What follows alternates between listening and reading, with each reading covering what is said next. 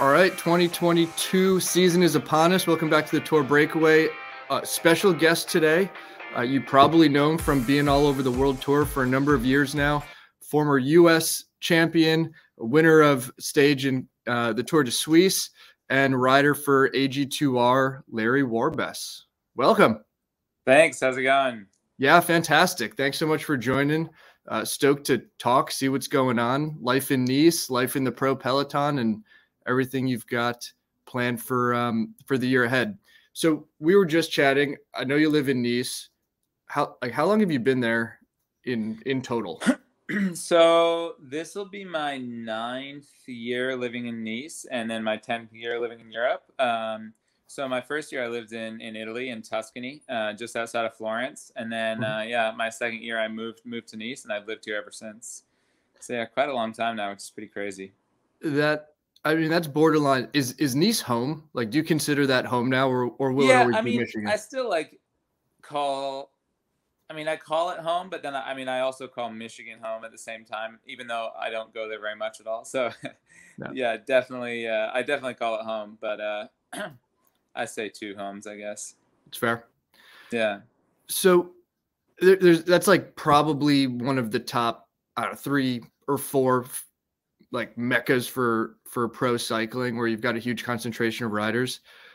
When you're out for your rides, who are you riding with most frequently? I train with Richie Port a lot. I train with Michael Valgren a lot. And then I train with like the American guys who are here, like Joe Dombrowski, Matteo Jorgensen, Will Barta sometimes. And then I also have like a teammate who lives in Nice. His name's Jaakko Haninen. So yeah, and then there's like other guys who like you ride with a bit, but those are probably the guys I train with the most, I would say. Yeah. Sweet. I know some of those I think have been teammates over the past, but I don't think you've ever been teammates with Richie Port before, have you? No, just like friends, and like I got to know him well through Ian Boswell, who was teammates with him on Sky for a long time, and then so we just kept training together once Ian went back to the US. But yeah, that's awesome. So when you're over there, and whether you're training with these guys or not, you're presumably seeing a bunch of guys out on the roads. Yeah. Do you have like a go-to like flick, handshake, nod for when you pass another guy out on the roads? I mean, I think you just wave, and like say hey, but that's pretty much it. Like a full hand off the handlebar wave, full hand wave, nod. Yeah, for sure. All right. Yeah. Is there anybody who has like a really gratuitous like you every time you see them, you're like, oh, I'm gonna get a really friendly wave? Any like differentiated waves out there? No, I don't think so. But it is kind of funny because I would say like pros wave a lot more than like amateurs and stuff. Like I don't know. I'm just used to like in the US, a lot of people are pretty friendly. Like if you're riding around, like a lot of people wave and stuff.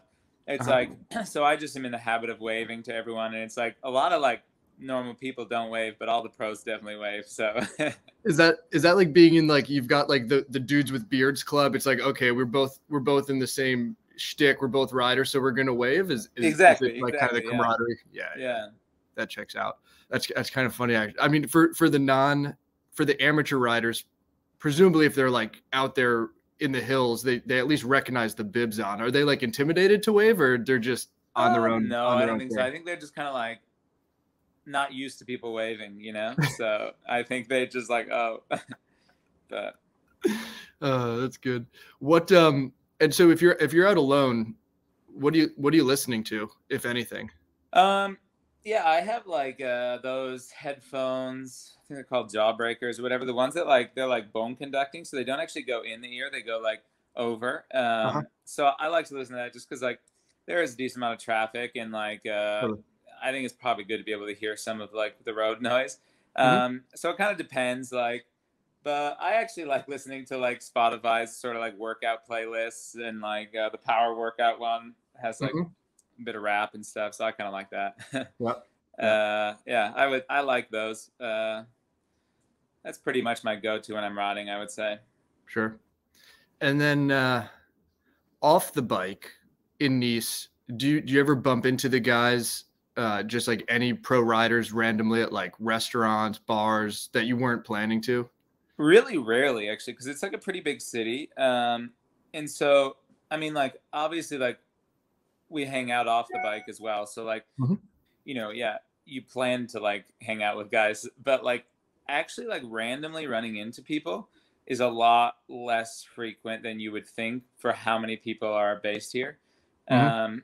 Which is kind of nice though too, because like, I hear stories of like Jerome, and it's like you can't leave the house without like running into a bunch of guys. So here it's kind of nice when you're in like on the bike, you see everyone, but like, or, like, okay, if we like are riding, there's like certain bakeries that we like to stop at, like Mm, to grab a coffee and like a pastry. And then if you're there, you'll always run into a bunch of guys. sure. But like if you're like in town, just like normally out or whatever, you hardly ever see anyone, which is Yeah. it's kind of a nice balance. So then once you're like when you're off, like you're off. So that's nice. When you do a coffee ride, what's your go-to pastry at the coffee shop? So the thing is, well, no, so that depends. If I'm doing like a big ride and we stop at the bakery, then I guess something different than on an easy day. So like on my easy days, I like to ride to like the Starbucks in Monaco and Yeah. get like a latte because it just makes me feel like I'm like in the U.S. Mhm. And then when we do like big rides and we go to like a bakery or something, I really like to get the like chocolate. It's like a almond chocolate croissant, and that's really good. So Yeah. that's definitely my go-to. Yeah. Yeah, those are delightful. That's awesome. Yeah. Uh, so last year, so I know 2020 you rode the Giro, but Yeah. the Tour de France did start down in Nice, and it was like super famous for like you just had that slashing of rain, and everyone was slipping all over the Yeah. place. You know these roads super well. Were you there to watch the tour when it came through? I was here, but I didn't like go watch it in person. Like I just watched it on TV.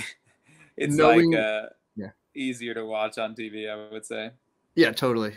I've always wondered about that because I've always wanted to go watch a Grand Tour. And I did see the Tour de France like once, and it was like and then that's kind of Exactly. Yeah. it. You get a lot more on TV. But those roads. Like, how bad was it out there that day? Just based on your experience of like no rain and then rain. Yeah, that's the problem here. It's like it really doesn't rain that much, but it's kind of funny because it seems that every time like a bike race passes through, it like pours. So like no one believes us when we say it never rains here, but like yeah, when it rains, it's so slippery because like yeah, it doesn't rain very much. And like the roads they went on like that first day where there was like all those crashes, like when it doesn't rain for a long time and then it rains, they're just like really treacherous. So yeah, it's that's actually pretty standard. So it's like when it hasn't rained for a really long time and then it does rain, it's actually really dangerous to ride here. Yeah, So it looked horrible. It looked yeah, absolutely horrible. Cool. All right. So last night I watched the documentary that you did with Connor Dune a couple of years ago. oh sick, And so we rode just as like yeah, get a little more background on your no-go tour with that. Had to be pretty jarring, that situation with Aqua Blue Sport when that whole thing fell through. But I got a couple questions yeah. because I want to know if Lachlan Morton has publicly stated that that was the inspiration for his alt tour that he did last year. Oh, I don't know about that. I think the thing is like we also were conscious of like when we were doing what we were doing that like, Lachlan had done like the thereabouts thing with his brother. And we are like, Mhm. we really don't want to do the same thing as he did, like we don't want to like be like copycats kind of. Yeah. So yeah, I don't think Lachlan definitely took anything from us. I don't know. I didn't watch anything that he did. Like obviously I know that what he was doing, but I didn't see any of the videos. So Yeah. but yeah, no, I Um, think we're probably at higher risk for copyright infringement than he is. I had a laugh when I was watching. About halfway through, you had pointed out to Connor that his saddlebag was loose, his flip-flops were sticking out of him, and he ended up losing his flip-flops. I was thinking back to Lachlan's alt tour last year where he kind of famously rode most of it wearing Oh sandals. yeah, And I was yeah, like, is that a flex on these guys for yeah. having a loose Maybe I didn't even saddlebag? think about that. Yeah, I think I Um, would have abandoned at that point if I had to wear Birkenstocks for the entire Tour de France, but yeah, definitely blister heavy with those ones. Favorite Haribo product? I really like the sour ones. So here they're called like Peak, and so it's like there's like a few different like Peak ones. There's one called like Miami Peak, which is like this rainbow sour strip kind of thing. Those are really good. I would say those are probably my favorite. And do you find that Haribos taste different in different countries? Maybe slightly, but I haven't tasted them too much outside of Europe, so it's hard to say. Would you say that they are the best gummy brand on the planet? I would say probably, yeah. I mean, maybe there's some really bougie one out there that I haven't tasted yet that could one up it, but it's pretty good. Yeah, and it's good ride food. I think you'd know by now if there was a better one. Yeah, maybe. Safe to say. I did see at the end of when the credits came on in the documentary that it was a big collaboration with the cycling podcast, and that Orlo was the executive producer. It had all the guys on it in the credits: Lionel Richie, Richard Moore, all those folks. How did you get linked up with that crew? So we've been like friends with the cycling podcast for quite a long time, actually.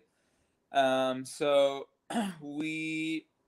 I don't know, like we'd been on the podcast a few times, and they'd come to Nice to do like an episode before. And so like, yeah, I've probably known them for now, I don't know how many years, but probably like 7 years or something. So it's been quite a long time.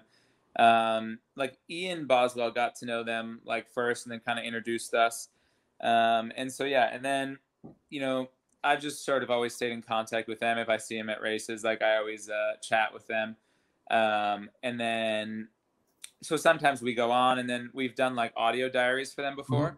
And then when we did this tour, actually, so the whole story, we were supposed to do Tour of Britain, etc. And like Connor was supposed to do an audio diary during the Tour of Britain for the cycling podcast. And then like, whatever, a few days before Tour of Britain, we find out we're not doing it. And then we decided to do this tour, and they're like, oh, do you want to still do your audio diary? And like, we'll make like an episode. And he was like, yeah, sure. So we ended up doing this audio diary for them during that. And then they knew that we had like filmed a bunch of stuff during it. Mm-hmm. And, we had thought about like putting together our own video and putting it out there. And then they like proposed to us to like make a documentary, because like they kind of wanted to go into like video in addition to just audio. And so they're like, oh, that would maybe be a good first project. So they asked us if we would want to do that, and we said, yeah, definitely. So that was kind of how it happened. And I know that Connor is now with GCN, full time, but he's all over their stuff full time. Is that something that interests you, or do you plan to do more of that stuff in the future? Is that a niche for you? I think we'd like to like do these trips regularly. Whether, I wouldn't mind like doing something like commentating one day. I think like it takes a pretty special character to be able to do what Connor does, as like the presenter making like all the videos for GCN, like on a daily basis. Like that's like really hard. And I don't know, like, I think that would be pretty challenging for me. But like, I think he has like really the perfect personality for that. And so he really enjoys it. But I don't know if I'd want to do like that, but maybe potentially like race commentating I'd really like doing. Mm-hmm. Have you dabbled? Have you covered any smaller races? No. I've been asked a couple times, but I've never really had the time, because it's obviously always during the season. Sure. And it's kind of required me to like go, and then like, I have to train. So yeah, makes total sense. It was, watching that, and it's super enjoyable to see that, that little journey, but it was kind of on the heels of what had to be, and what you stated is like pretty jarring. Like you're coming off being in super good form, like everything was kind of going in the right direction. And then that, the team just kind of folds. What did that like do? What was your like takeaway from that, and thinking like holistically about just the sport, your interests, and all the different things you want to do in your life on and off the bike? I mean, to be honest, it was kind of like par for the course for me because like I had struggled with like contract stuff before, and it was like IAM folded in 2016, and I really like, I really only found Aqua Blue at the last minute, so it was just kind of like nothing really new for me. And luckily, I'd had such a good year the year before that it was pretty easy for me to find a team after. Yeah. But yeah, I mean, obviously it's like hard, but yeah, I guess the thing is like that was kind of already my experience in cycling, like leading up to this point. So I wasn't really that shocked. So yeah, it's pretty volatile environment. Yeah, So yeah. totally. So then, I mean, now with AG2R, been with a couple of teams throughout your career as a pro, and even more when you're coming up the ranks. I mean, just thinking about like my work, like we're always talking about like high performing teams and teams that are like overperforming for whatever reason, that are like aligned around common goals, with are trusting each other.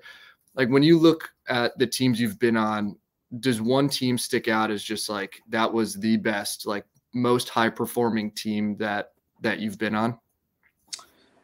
Not exactly. I mean, the thing is like all of them had their like strengths and all of them had their weaknesses. And so I wouldn't say there was one that I was just like, oh my God, like so far and above the rest.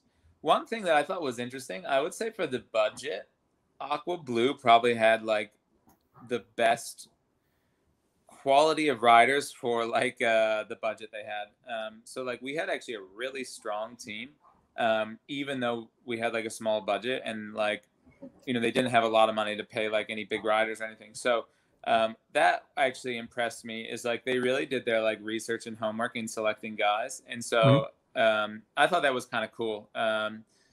Because it shows you don't necessarily need to sign like the biggest names to have like a really strong team. So Totally. Yeah.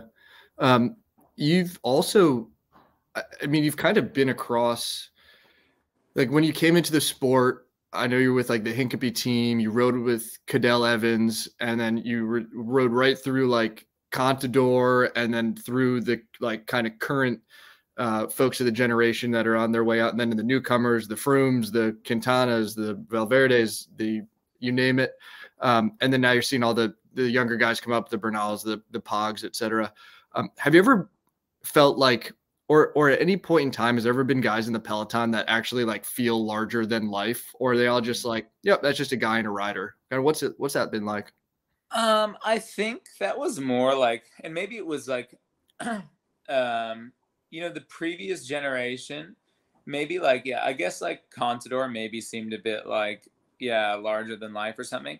Maybe it's because like, when I was younger, I grew up watching him and stuff. And then like all of a sudden you're in like the peloton next to him. So you have this kind of like respect, whereas like I was kind of in the peloton with all the other guys as they like got good. And so like, when you're in the peloton for a while, you pretty much know everyone. So it's kind of like, you're sort of like you're friends with all the guys. So it's they don't seem like, oh my God, that's whoever, because you're like, oh yeah, like, I just saw him out training today. Like we ended up chatting for like 20 minutes. And then, it's like, so in the end, like when you know the guys, they seem like a lot less like, holy shit, whereas like, yeah, I guess like Contador, for example, was always kind of like the myth in the peloton, Mm-hmm. and okay, he also didn't really speak English very well. So I don't think he was really talking to that many people. So Fair. And then what about teammates? Is there anybody that stands out from the teams you've been on as like a standout teammate, whether they were just like a great elite, great leader, great teammate, et cetera? Does anybody stand out? I would say like as a teammate, a guy like Mickey Scher, who's on my team again, he really like stands out for me as like he's like probably one of the best helpers out there. And so he was on BMC with me, and like he really sort of took me under his wing and like really taught me a lot about like being professional and like how to work in the team and stuff. So it's kind of cool because like my time at BMC, I spent a lot of time with him, and then last year he came to AG2R, so it's kind of nice to have him back. That's really nice. And then yeah, I mean, yeah, so I ended up riding with some big guys like Cadell and stuff like that.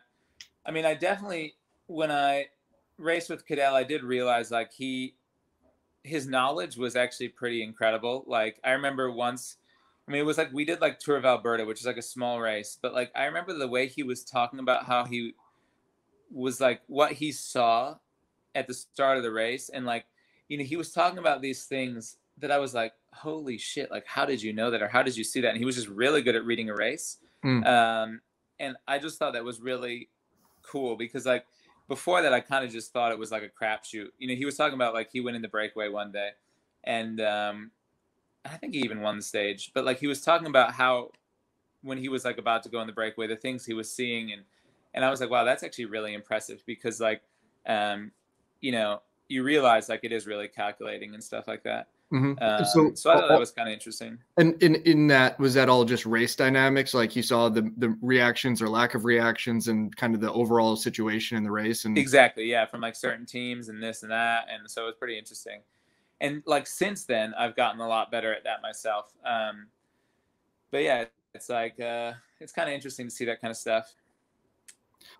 And then, so you've done the Giro 4 times, the Vuelta 4 times. Which of those do you prefer?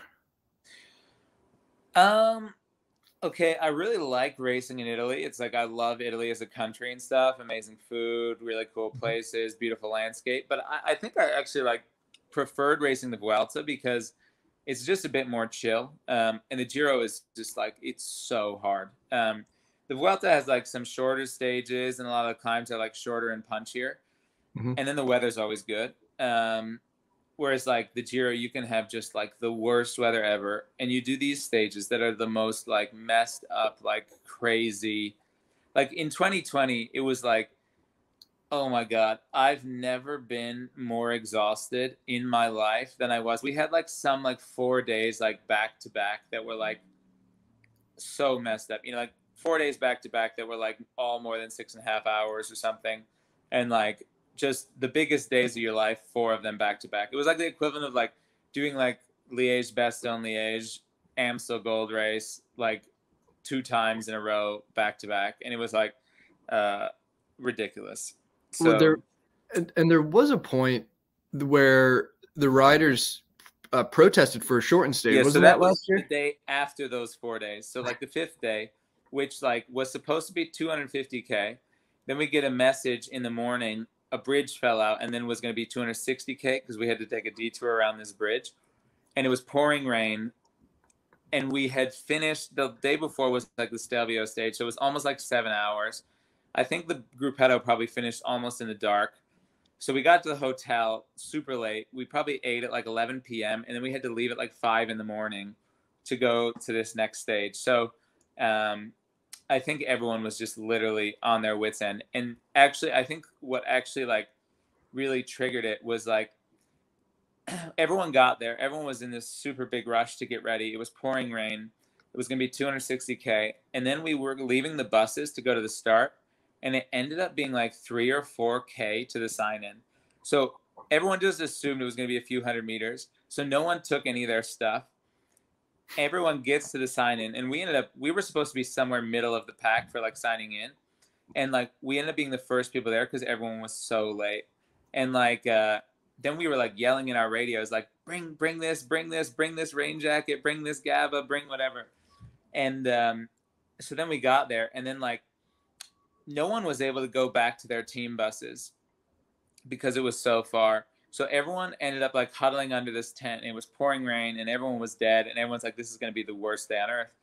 And then it was just kind of like all of a sudden everyone just started being like, fuck this, like we shouldn't do this, you know? And then like it just kind of like built and built and built, and all of a sudden everyone's like, yeah, like who's going to make us ride today? And then like everyone just said, yeah, let's just, okay, either they shorten the stage or we just don't leave, you know?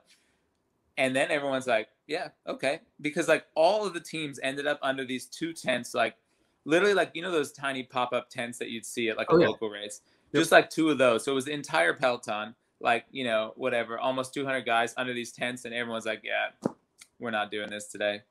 And then like, finally, like they brought over the organizer, and we like gave them the choice, like, you know, either either we do like half the stage or we don't ride. And then he was like, okay, I guess we do half the stage. And then everyone's like, woo! And it was like this eruption of joy. It was like everyone had just won a stage, you know? Yeah. So it was pretty funny. And so who was like the front man? Was that all rider driven? Was that all it was you all guys? rider driven? Yeah, like the CPA, like that are supposed to be the union or whatever, like they weren't like, you know, they were like, oh no, we can't do that, and then everyone's like, well, why not, you know, like no one here wants to go do this. So so yeah, it was just kind of like a few riders started talking and then started asking every single team, and then it was like really everyone came to the decision together, and then like Adam Hansen like volunteered to like speak to the guy, you know, but it was really like everyone together decided this. Yeah. And you know, it was like maybe like one or two teams were like, oh, we should do the full stage, but like no one was against not doing it, you know. So it was yeah, it was actually kind of cool to see like the solidarity between the guys. Yeah, for sure. And to be fair, like I believe it was a relatively flat stage, so basically it wasn't consequential to the stage. Yeah. Huh? It wasn't consequential to the stage. Like it was just like you cut off 100K of flat, would have been right? The most boring stage ever, but it ended up being exciting because it ended up being like 130K or 100K, or I don't know. And then like everyone was still kind of sleeping when they got off the bus because like, you know, it ended up like doing this long transfer again, whatever. And so then this breakaway, like 13 guys went, and then like behind Bora was chasing like as hard as they could, and then they all exploded, and then it was like 13 guys fought out for the win. So like it ended up being a way cooler stage than it would have otherwise been. So because 260K, people would have been fighting to not go in the breakaway. So yeah, that's great. So I guess on that thread, like of all the things you've seen in races, and this is probably like organization aside, like what's the craziest thing you recall seeing in a race, whether it was like rider related or like off to the side or anything like that? I mean, that was pretty crazy. I'm trying to think.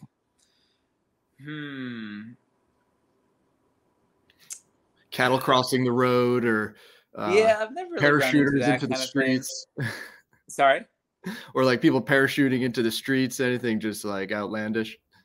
I'm really trying to think. Surely I've seen a couple things that was like, that's crazy, but I kind of forgot about them.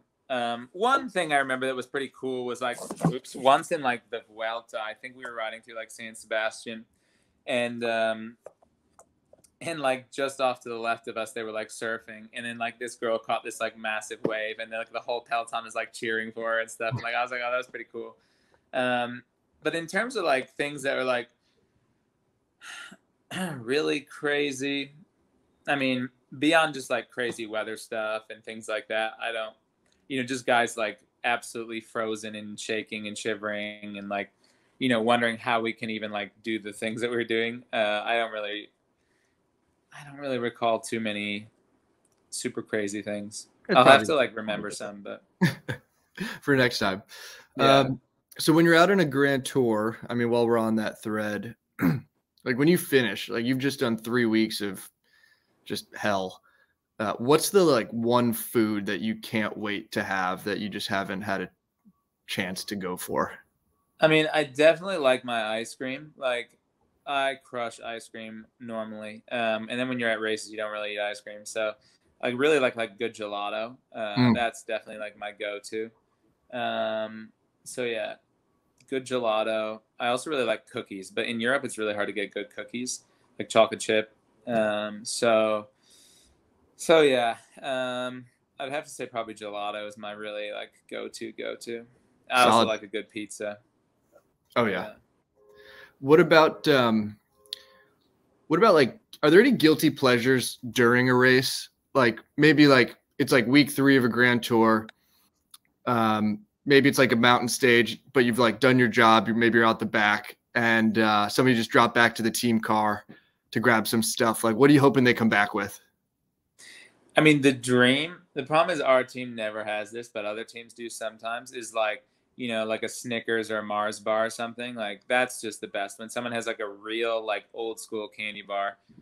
And like our team never has it, but a lot of other teams, like in the 3rd week of like a grand tour, they just like start popping like Snickers and Mars in the like feed bags.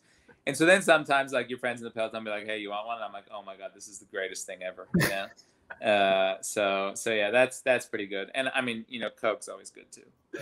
Yeah, yeah. So there is a little horse trading for snacks out there Oh amongst the yeah, runners. for sure. Yeah. Yeah. That's great. So back here at home, I mean, just kind of switching gears a little bit, we haven't really had much world tour or even pro level road racing going on. I mean, with the Tour of California going out a couple of years ago, Tour of Utah hasn't been back. Do you miss those? Do you miss those races? Like, did you enjoy racing on U.S. soil, like nationals aside? Oh, I loved it. Yeah, I really miss those races. You know, it's like, you know, everyone in the peloton just thought like Tour of California was like the greatest race on earth. So, you know, especially for us like Americans, it's really sad to like have those races gone. And then Tour of Utah was such a nice race and it was so well organized. And yeah, I really enjoyed going there too and spending time in Park City and stuff.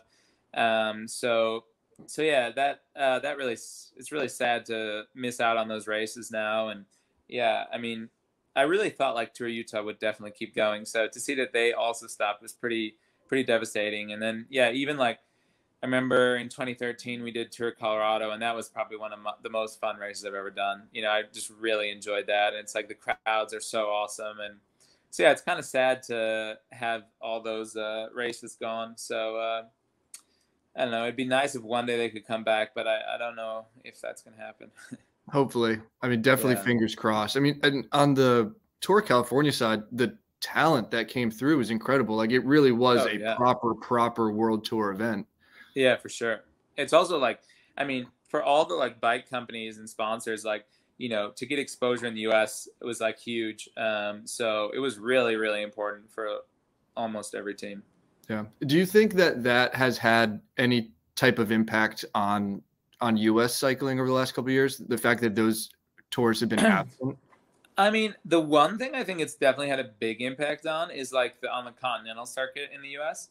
Like, you know, we see that like there pretty much is no continental circuit anymore. So, you know, like there's criteriums and stuff. And it seems like the criteriums and with like Legion and stuff, like that's getting really big. And, you know, that's maybe one of the strongest it's been. But like in terms of the road racing side and like, you know, having like good like UCI level races and stuff, Yeah. I mean, they've almost all disappeared, which is really sad because like when I was young and starting to turn pro, there was like always still a really good like you know U.S. circuit for like you know continental level teams, and there was like a bunch of continental level teams, and you know it was like pretty high level and really well organized and run, and like now there's like I don't know 2 continental teams in the U.S. or you know there's really hardly any, maybe 3. It's like it's pretty sad.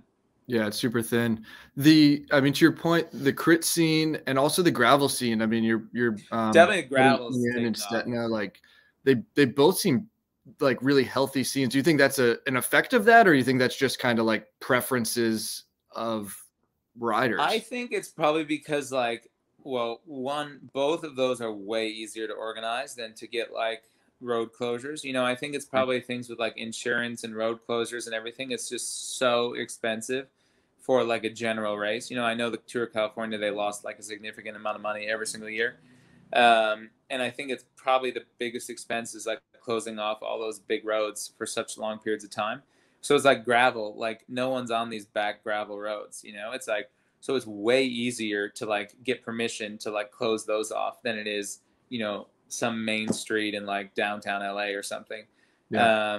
So I think that's probably like why a lot of races have gone that way. And then there's just been, yeah, such like, a passionate following of like those things. And it's like criteriums. Yeah. It's way easier to shut down like, you know, city block than it is like a bunch of, you know, roads for hours. And they're also way better to watch, you know, like crits than like a normal road race. So Yeah. I think that's probably, you know, that too. So That's a great point. I didn't even think of those. And in some cases, crits, it's like in a parking lot. Like then yeah. We that's a prefer seven. ones on real roads, but yeah. Yeah, I bet. Awesome. All right.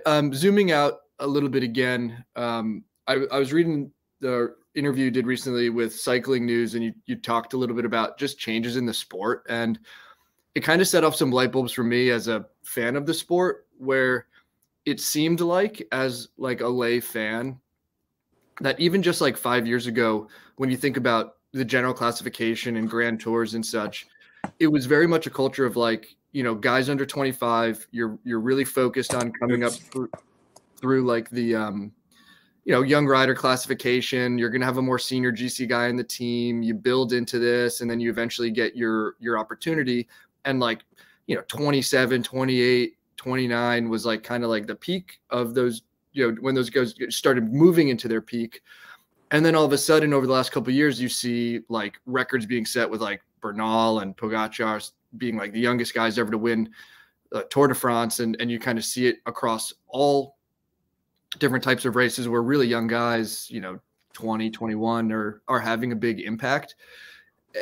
Has that, like, being on the ground and being in the pro peloton, like, is that change real? Like, has the mentality and the way that teams are organizing and looking at their talent and planning for talent, has it changed? Or is it just like, it just happens to be that we've seen some really young talent be really strong the last few years?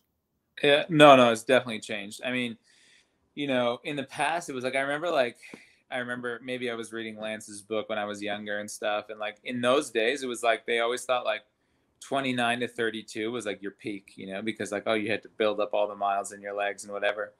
And now people are seeing these young guys just crushing it. And so then all the teams are like, wait, why are we signing guys who are like, you know, starting to go down when we can like sign guys who are only going to get better if they can already start winning these races? And so, I mean, every team just wants to sign kids. So, you know, I think our team they signed 5 guys this year. There's probably not one who's over 24. And that's just how it's been on every single team. So, you know, it's like I have a lot of friends who, you know, maybe some that wanted to continue, but, you know, if they were like 34 or 35, they didn't really have a choice to continue. And then even guys who are like around my age, like 30, 31, it was like the hardest year for them to find contracts, where otherwise they would have like never had a problem before. Yeah. So it's definitely like this huge shift in the peloton where like all the teams think they need to sign like kids. And, you know, I think it's partially because like so many of the juniors and stuff like that, they're just so serious and focused right from like the start. And so they do have like that level. You know, it's like they're living like pros already. They're doing 30-hour weeks and stuff like that. Yeah. And, you know, it's like when most of the guys around my age, when we were juniors, it was like, we were just kind of like doing whatever and riding with our friends. And, you know, like I'd just ski the whole winter and, you know, wouldn't touch my bike for like 4 months and then come back and start riding again, you know? And it's like, now it's like they're really living like pros before they even are under 23. So, yeah. Wow. And like even your team specifically, AG2R, like they seemed to have always been like that very traditional mindset and strategy, and then went through a very big shift just after you joined. Like it was the Roman Bardet show, like traditional GC for a long time. And then all of a sudden he's out. Greg Van Avermaet comes in, Bob Youngles, like very much different strategy. I mean, both in terms of overall racing, kind of moving away from the GC. What's been the feeling on the team culture wise, just within AG2R over the last couple of years?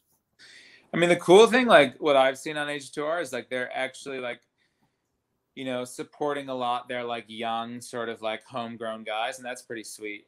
So like you saw like Benoit Cosnefroid this year, he's been like crushing it. And that was awesome. Cause like, you know, he like went up through their under 23 team, signed with the team. And like, you know, he's had this really steady progression. Like, you know, he started off like a little bit slow and now he's really killing it. And so that's pretty cool. And then we have another guy named like Aurélien Perry-Ponche, and he was like, I don't know, maybe 14th in the Tour this year. And he's like still really young. So, so it's cool to see like they really are focusing on their young guys. It's pretty cool. So yeah, there's been like a little bit of shift where it's like, instead of everything revolving around Roman, now they have like, you know, quite a few different guys. You know, it's like we have a really well-rounded group of like young guys, and that's pretty cool. So it's like a lot of, you know, it's like in the end, the team, you know, a lot of our leaders ended up struggling this year. It's like Benoit missed like the first half of the year because of a knee injury. Greg struggled after like the classics for like a few reasons. Oliver Nawson didn't have like his greatest year. Bob ended up having like an iliac artery issue, so he missed like almost the whole year. So it's like and then even like Mark Sereau, the sprinter they signed, ended up like having some health issues and stuff. So pretty much all the leaders didn't have great years, but all the guys who are like younger coming up really like stepped up and filled in like those spots, which was really cool because it's like our team almost without the leaders' normal points, like it was 8th in the world. We were 8th in the world ranking. And that was like all based off of like a lot of these young guys, like really punching above their weight. So that was kind of cool just to see like really everyone got their chance. And that was pretty sweet because it's like, hopefully if like our leaders get back to their normal level, like this next year, like, and get the points that they normally score, it's going to be pretty good year for the team. So, yeah. And one of the biggest pleasant surprises seemed to be Ben O'Connor coming over. Yeah, that was awesome. Yeah, he's certainly shown some good results as a youngster. I mean, he's been around like the top 20, but I mean, finishing 4th at the Tour, I think is fair to say, like certainly a higher result than many expected. Has that been like a launch pad for him? Like, is he looking at going back to contend for GC in the future? What's the yeah, absolutely. You know, I think the thing is like, so he was always like a pretty big talent, and then like at the Giro last year, or I mean in 2020, he really like stepped up, and he, you know, won a stage and almost won another one, and like he was really impressive. And then yeah, pretty much from the start of 2021, he like was really strong and consistent, and then he just got better and better, and he was 3rd overall in Romandy or something like that. And then yeah, ended up obviously getting 4th in the Tour and winning a stage. And so that was pretty sweet to see, just like, because, you know, he really got his chance on this team, which was pretty awesome, because I think on a lot of other teams he wouldn't have had the same opportunities. And that was cool to see, because he really took advantage and delivered. So yeah, it's definitely, you know, he'll be a big part of that on the team this year. And that'd be pretty cool to see. I hope he can even maybe improve a little bit. So that'd be amazing. And what about for you? Do you have a sense for your race schedule even early in the season, what that might look like? Yeah, so I start in France, like around here, which would be nice. I do Tour de Provence and then Haute Var, Alpes-Maritimes. I do La Guelia, Paris-Nice, Catalonia. I do all the Ardennes, so Brabant-Sapil, Amstel, Flèche Wallonne, Liège. And then I do Romandy, and then, yeah, we'll see from there. Hopefully Swiss again, and then, yeah, potentially Tour. So that would be pretty cool. Got to imagine the Tour is on the to-do list for you. Very much on the to-do list. If you had one thing that would be your grandest thing for the year, would it be to go to the Tour? Yeah, I think so. Absolutely. Yeah. For me, that's like my really big goal this year. And I definitely have like a good shot this year. So it would be really cool if we can see that through. Wow. Is it,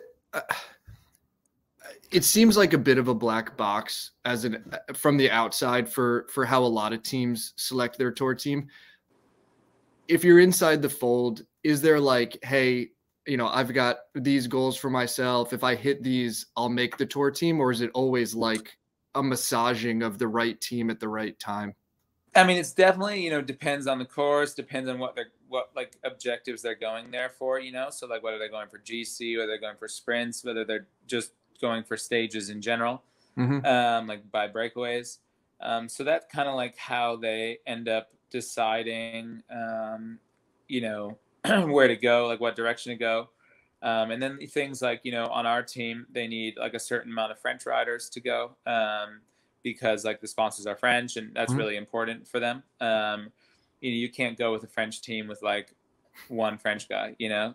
So yeah, that's like another part that goes into the selection. And then, yeah, I mean, other than that, it's like they have some guys in mind. And if you deliver in terms of like results and, you know, being a good helper over the course of the year, that's kind of like how you can punch your ticket.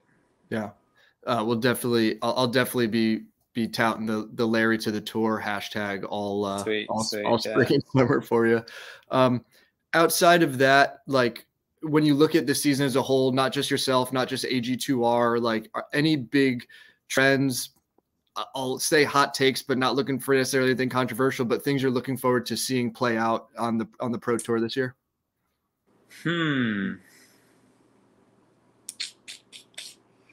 Um, I don't know. I don't know. I'd have to think about that one. Sorry, I don't What, have anything on the top of my. all good. What about it seems like a big momentum shift the last 2 years between like Ineos and like Jumbo Visma, and then now UAE is really, I mean, taking on some big talent to support Pog. Like, how does that actually play out in the peloton when you see these like different teams really fighting for control of races in like the Grand Tour scene? What's that felt like on the ground? I think we definitely saw like Jumbo kind of surpassing Ineos in terms of like being the, I guess number one team. It's like like maybe Ineos has the biggest budget, but like I think maybe Jumbo kind of lit like a fire under Ineos's asses a bit because like you saw like I think in terms of like having performance dialed and getting the most out of the guys they have, like Jumbo is like far and away the best. Whereas like Ineos was maybe the best of that before, but really they just signed the best guys and then just like it's kind of like throwing a bunch of eggs at the wall and seeing which ones don't break. And like so I think they realize now like, oh wow, like you look at like a team like Jumbo and it's like they're just really good at like developing their talent. Even if they didn't like now I'm sure their budget is like really big and growing a ton, but like over the years like they didn't have that big a budget and it's like slowly increased with their success, and it's like they really just invested in the right things and like done the right things with performance, and I think that's been pretty cool to see. And then like UAE obviously has like been investing heavily and trying to like make some big steps in that way, and I think they're like advanced, but it's still behind those other two teams in terms of like performance, but then also they have such a big budget that they can just sign anyone, and I think that's that's kind of their strategy is like sign big talents. Did you happen to see they did a drone fly through of the Jumbo Visma facility? I didn't see no. I'm going to send it to you. You got to look at it. It is super impressive, and I'm really interested to know if you think other teams have the same outfit. I mean, it was like a massive warehouse, many tour buses for the teams, all the bike stations. It was pretty impressive. I'll send it over to you. All right, a few more quick hitters, and then I'll let you run. But I was curious to know, who's the most famous person you've met through cycling?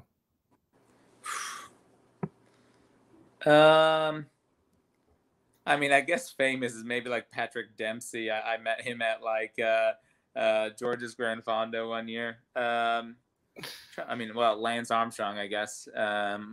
Also probably the most famous, I would say. Where was that? I met him a couple times. Like once at George's Grand Fondo, and then once in Hawaii. I was there on vacation, and then he was there also. And so I met him there. Like some F1 drivers and stuff in the past. But they're in Nice, like for the Monaco. Based in Monaco and stuff. So nice. Yeah. His Grand Fondo, that's always down in Greenville, down South Carolina. Exactly. Now he has them like all over the U.S. But I've only been to the one in Greenville. So awesome. And if you could go for a ride with one person, I guess it could be dead or alive, who would it be? Wait, do they have to be a cyclist, or like is it? I guess you could throw anyone on a bike, couldn't you? I guess, yeah. Damn, that's a hard one. Well, maybe my grandfather, because like he died when I was like really young, and I didn't really get to know him, so it would have been pretty cool. I think he had some cool stories and stuff. So, maybe to go on a ride with him would have been cool. Yeah, that'd be very cool. And I also know that you're a big basketball fan. So if you when I was a kid, I was like a huge basketball fan. I can't say I followed too closely recently, but okay. So if you were going to go one-on-one with somebody, who might that be? I don't know. Well, I guess if we're gonna like keep on the cycling thing, it's pretty cool to see that like Reggie Miller is really into cycling. Yeah. So maybe be something like that because he's like really really into it. I think that's pretty sweet. So You guys could do a duathlon. You climb a mountain and then shoot free throws. Yeah, perfect. That'd be sweet. Well, Larry, that's all I got. Any other thoughts or anything else you wanna share out there today? No, I think that covered pretty much everything. So thanks for having me on. Oh, thanks so much, Larry. Much appreciated.